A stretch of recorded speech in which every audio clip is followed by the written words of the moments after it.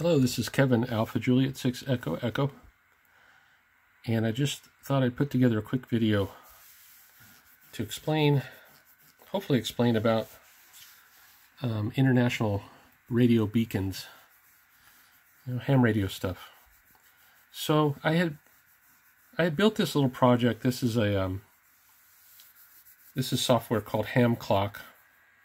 And it's running on a Raspberry Pi. Let me turn around. It's running on a Raspberry Pi 3 right now. And I got a little case for it, a little 5.5-inch screen. There's a little HDMI connector right there. Runs on 5 volts. Gotta love that.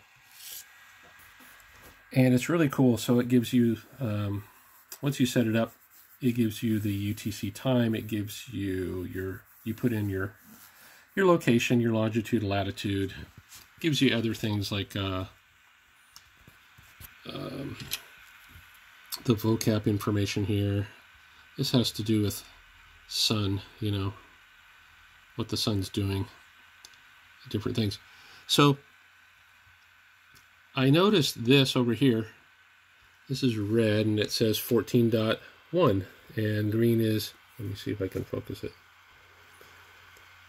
18, it's not going to focus. 18.11. You get the picture. And didn't really pay attention to it.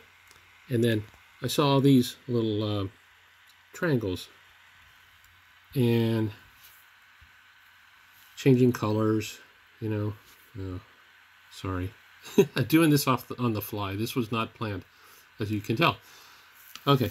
So if you notice, like this little triangle down here has a call sign on it. Right now it's green and this one's red. And when the 10 seconds up here, they all flip. Now this is blue and this is green. And if we wait 10 seconds, they'll change again. Okay, so this is where we're headed. This is the reason that I decided to maybe put this video together. A lot of you already know this, some of you don't. I remember that there are beacons located around the world that transmit all the time. So if you go to this website, which is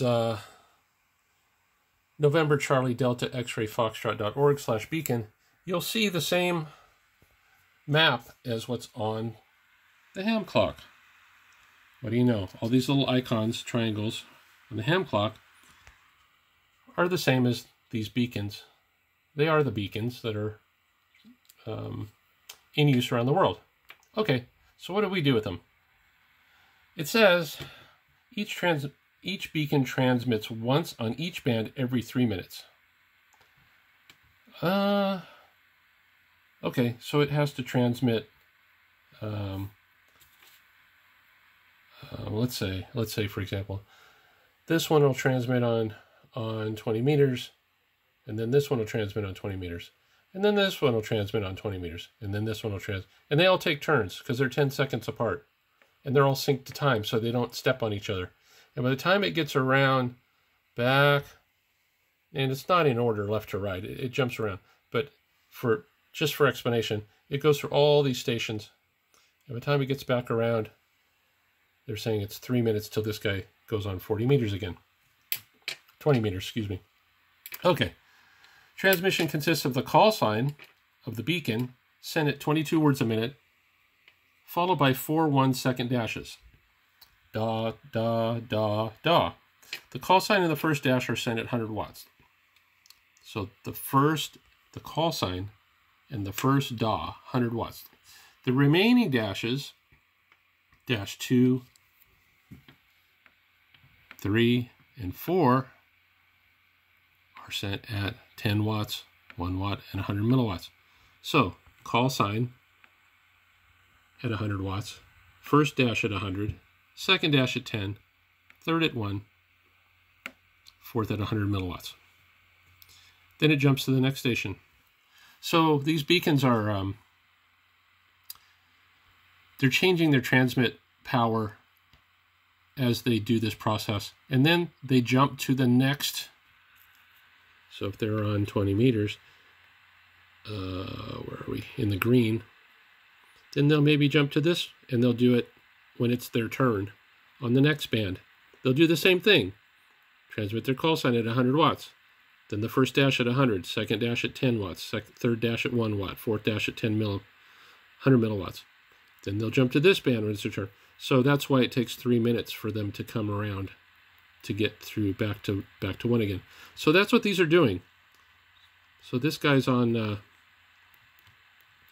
I can't read, it's too small through my phone, but you get the idea. He's on this frequency, and then after 10 seconds, he's on this frequency. And after 10 seconds, he's on this frequency, etc., etc., etc. Somebody else is on a different frequency. Okay, so let's say I want to hear these beacons and see how propagation is.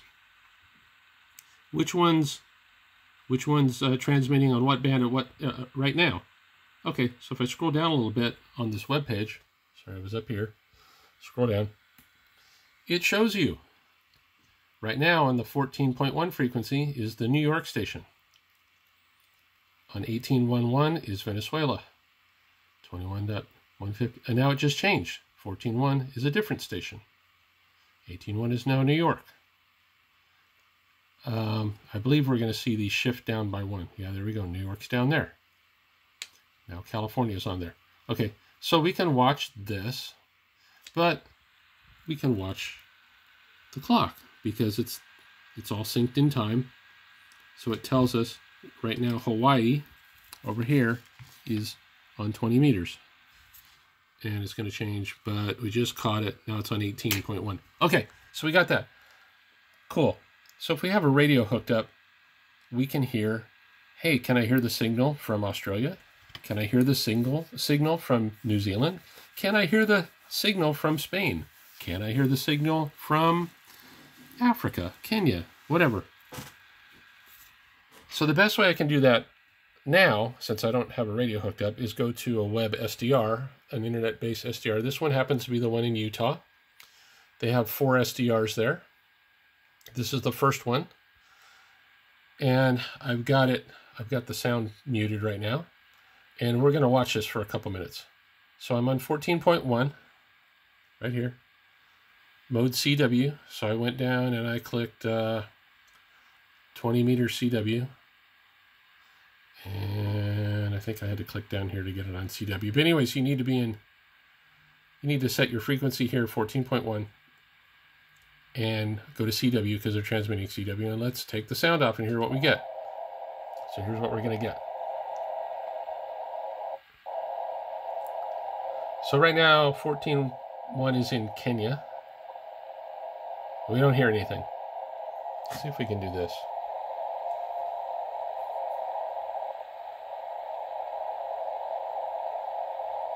Right now, Finland.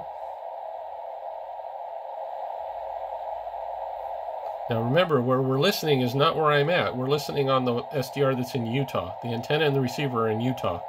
Just streaming over the internet to me so I can hear it. I'm 700 miles away in California.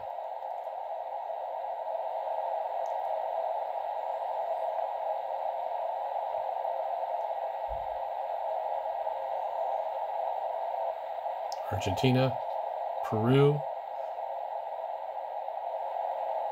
I was hearing signal before, so hopefully something will come up.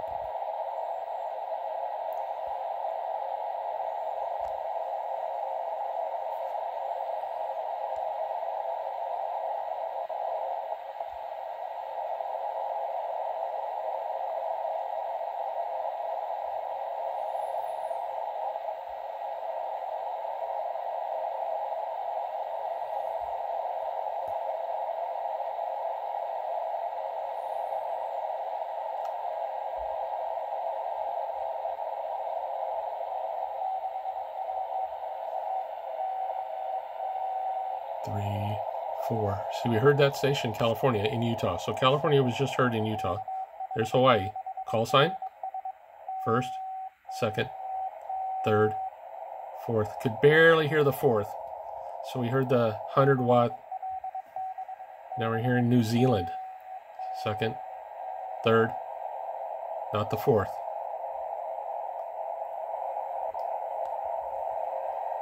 So there you go. So